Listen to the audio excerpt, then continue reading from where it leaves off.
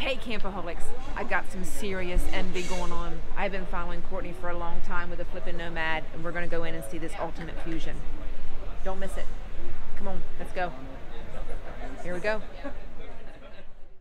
I'm Missy. I'm Mike. And we're the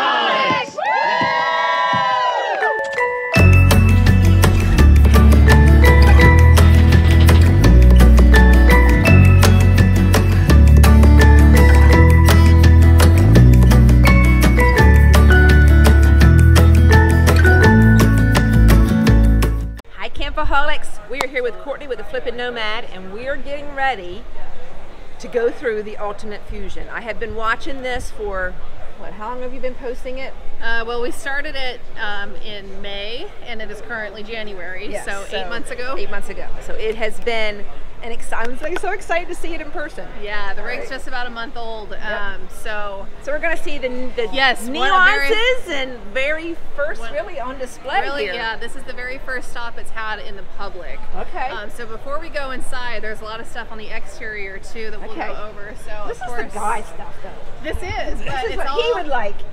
but it's all black and it's wrapped, which I think people's attention gets drawn to. And then also Lippert built a custom set of windows. Even. I was going to say they're square. You'll see they're square. It's a square profile. But they're actually square, yes. But it's a radius cutout, and it needs to be a radius cutout for structural reasons with fiberglass cracking, but I wanted that square glass look, so we were able to accomplish both. Without having it be like painted square. Right, like exactly. I've seen that's the new thing now. Okay. Yeah, and then we got the outdoor audio system from Kicker. Yeah. And with this being a toy hauler, the rig has two patios, so we've got the side patio here and then another one out the back like all toy haulers have. How long are you again? I think it's 45 and a half. Okay. I'm not sure the exact number. Not crazy. Not 45, 46, whatever it is. Yeah. Not too crazy. Yeah, so come on in. Come on for our Lippert solid step here. Yep. Yeah. Oh my gosh. Yeah, so here she is. So this is my personal rig. So I do live in it full time, and so I designed it to be what I wanted. Yeah, so I travel with two dogs, and I think anybody that travels with dogs knows that their beds are just always in the way. So it was really important to me to make special space for them, and they love those beds. They go in there without being told. And then Lippert custom built this sofa for us, so it's a trundle that pulls out. Oh, so we can stay. Yeah, exactly, exactly.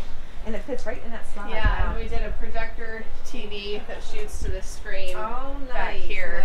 Nice. And originally I had the TV slated to go in this area and come up on a lift, but by going with the projector, that gave me this teeny tiny little footprint to do some sort of a cute little art installation. So yeah, just something fun and different there. And you can change that out. The TV, you would kind of be stuck with that. Exactly. So you can, your Christmas tree can go there. That and was exactly my thought. Okay, yeah, nice. when I start wanting an art project, I'll just build something different. Yeah, something different. Yeah, exactly. Kind of a flex space, which you don't really get in rigs. And one thing that was very, very important to me was that the rig is fully accessible with slides in, which we were able to accomplish. It is 100% accessible with slides in, so you can fully get to the fridge. Kitchen is fully accessible. I mean, you can even sit on a couch and still watch TV. Get to everything upstairs, bedroom, bathroom, it's all accessible. So this dining area folds down. And then this is kind of my little tiny RV kitchen of my dreams. But it's like... It packs a punch. I put a lot of thought into it. So we've got a nugget ice maker right here that's built in, and it's, you can see the condensation on it. Yeah, exactly. And it's plumbed into the filtered drinking water of the rig. Dishwasher, which I think any RVer can appreciate. So have you used it and do you like it? Oh yeah, like, I see people putting them in and I'm like, I don't know. Well, I had this exact same one in my old rig, which was the Ultimate Montana. I had that rig for 4 years in it and swore by that dishwasher, so I just bought the same one and put it in this one. I loved it. I love it. I see a project in your future. Yeah. Yeah, and then big pan for pots, or big drawer rather for pots and pans. And then this is a footstool that pulls out and folds down, so that way you can access everything up there. And then the crowning jewel of this kitchen that is hidden in plain sight, the appliance garage. So this is one of my first ideas for this rig. I wanted easy access to the appliances, but I didn't want them out because it kind of feels like clutter. So we motorized this backsplash, so you push the button and the backsplash goes down and hides everything. And you know what? It doesn't make your kitchen look any smaller when that's down. Yeah. Not at all. And your pot fill back there. Yep, so we got the pot filler, and that's also plumbed into the filtered drinking water of the rig, so it's also the drinking faucet. So the only thing I don't see is a microwave. So I do have one. I'm trying to live a lifestyle right now of not using one. Okay. If I surrender at some point, then I'll just buy one and throw it in. Okay. Yep. All right. Yeah, so that's kind of the beauty of this appliance garage is it can just kind of be a revolving door. Whatever the new thing might be. Yes. If you need a Ninja ice cream maker, what do they call it? The ices? Yeah. Yeah. Okay, cool. Get one of those too. Yeah. Yeah. So we have the, I think it's the Furion convection microwave, and I use that a lot. Yeah. So, to cook. To actually, instead of using the propane, I'm gonna use that, so. Yeah. Okay. So then that does give you flexibility. Yeah, so then we've got the side patio, and I see the projector is off right now. I wonder, it's battery operated, so it might have died. Okay. But this little projector here, if I'm blocking, I see. Becomes the TV for the side patio using, I'll turn this off. Oh my gosh. So, whoops, what am I doing here? Give me volume. She's learning it. Yeah, it's a work, we'll just turn it off. How about that? Okay, now, so this glass is electrified basically. So when the glass is off, it's just clear glass. You can see right through it. It's like a normal window. When the glass is on, it frosts and it's opaque enough that you can shoot a projector through it and it becomes TV for the side patio. So it's on side patio mode right now. So I'm going to put my hand over the projector so you can see it's frosted. Okay, now I'm going to turn it back to regular glass. Ready? And that's Lippert. It's Lippert, yes. That's Lippert. Yeah, this was Lippert. So I'll put it back on frosted mode, and then there's the... It's like the best of both worlds. Yeah, exactly, and I love it. That's pretty cool. Love it, yeah.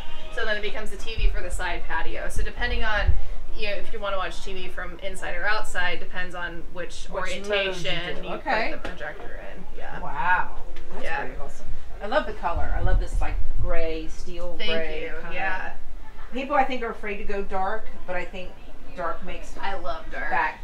Yes. Small spaces feel bigger. I really do. Totally. And the brushed gold's back in, like we had it 20 years ago. Right. So. Okay. And then what? Dog door. Doggy door. Up to the side patio. Do they use? Oh, that's right. You posted. They used it for the first time. Yep. Oh, I'm sorry. Yep. For the first time. They're learning. But yeah, we can go out here and just don't forget to put it down. And bust it through the door. So here's the side patio. So now you can see. Oh my gosh. It looks like totally like a window. Yeah, so you can see the other side of the TV, and then got the fireplace and the other side of the dog door. Do you use this a lot?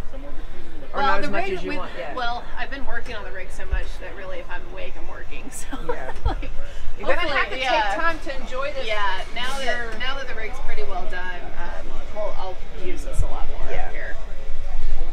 So we can come on in. Do you want to go see bedroom bathroom? Whatever you want. Whatever works best for you. Well, we can go up here. How do you like this? I like it a lot. Yeah, I really like it. It's 12 volt. Yeah, and in my old rig, I had a residential where it had the 2 fridge doors up at the top and the drawer for the freezer, and I really grew to hate it because it was like no matter what everything's I wanted, in the bottom. Yes, I'm constantly digging in the freezer. We're debating. We've got just the normal, the Norcold 2 top, 2 bottom. But I keep looking at this and yeah, I mean the residential one from like a mechanical standpoint, it was fine. I never had a single issue. And I haven't had a single issue with this either, but it was just the way that fridge was configured. It drove me nuts. So I'm loving this one so much better. Oh, and I see a little. Look at this. That's nice. And they use that, I guess. They do, nice. And that's also filtered into plumbed into the filtered drinking water system of the rig. Wow. So we can go upstairs.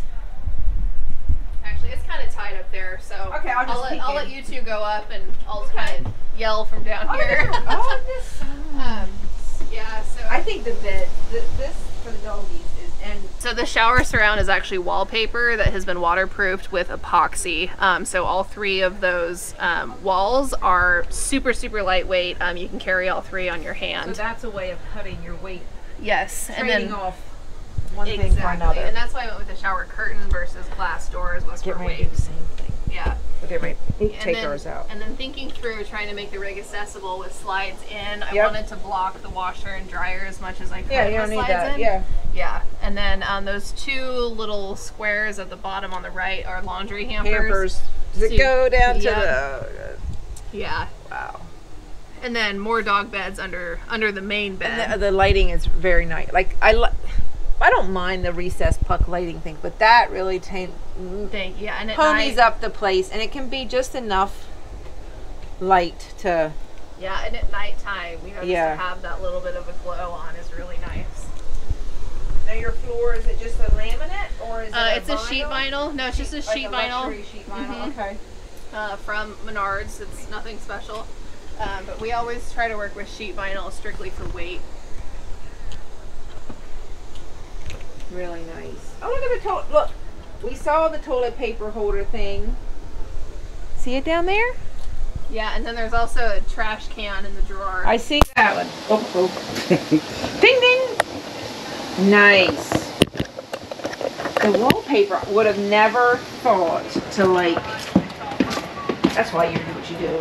Yeah, Think outside the box. you try to keep that the design, but also have to keep weight in mind, and it can be a really tricky balance at times. So I love how that shower came out. Yeah, it's nice.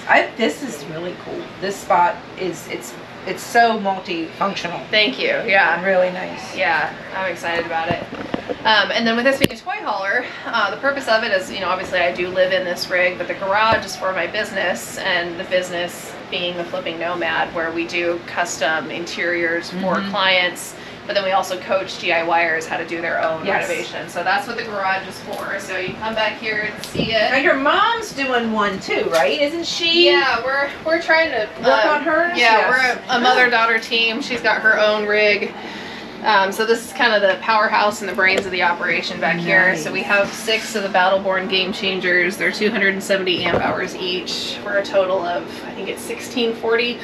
There's so many numbers associated with this install. Okay, I'm impressed that I would have been like, Yeah. And then this is all the cabinetry that houses table saw, miter saw, all the nailers, sanders, all that good stuff. And then the desk space is where I do the coaching for students, walking them through how to do their own installs. And then this is another patio back here. Yeah, the door's open and patio goes down.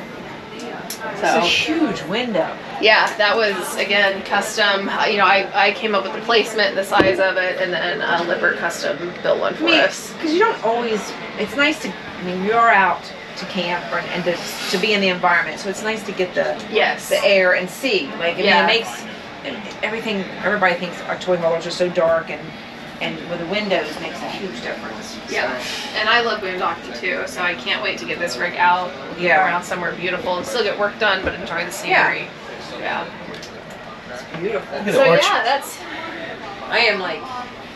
Did you say you had a question? Oh, the arch. Oh yes, the arch. I wanted just to add some dimension and some interest to this space, but I had hardly any room to do it with, so we arched this entry and arched this one too. And there are doors here for daily life, but we took them off just for the show. All right, I see what you're saying. Yeah. Okay. And then added this slat wall here just to give this area some more dimension too, but not take up any of this width, basically. Wow. So where does the actual toy hauler work? Because I know.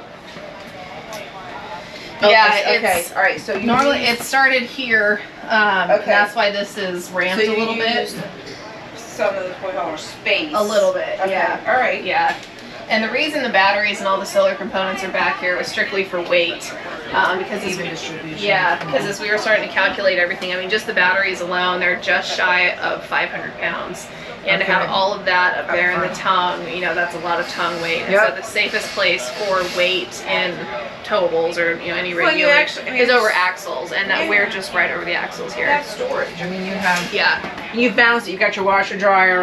So normally that's back here, so you've kind of balanced it out. And then this rig has so much solar too that I did not need a generator, so we took the generator out, and then we also took all the roof-mounted air conditioners off, and the roof is basically a solid solar panel. We went with mini splits in the basement, so there's 4,840 watts of solar on the roof, and the mini. Look at his face. We should turn the camera. Oh yeah. Yeah, and then we mounted one of the mini splits where the generator used to be. That's envy right there. That's solar envy right there. Here, I've got it. Can we get a shot of? Will the camera pick that up so we can see the roof? Oh yeah, look at that. Wow. Yeah, so that's the roof of the Fuzion. 22 panels, they're 220 watts each, total 4,840 watts on the roof. Nice.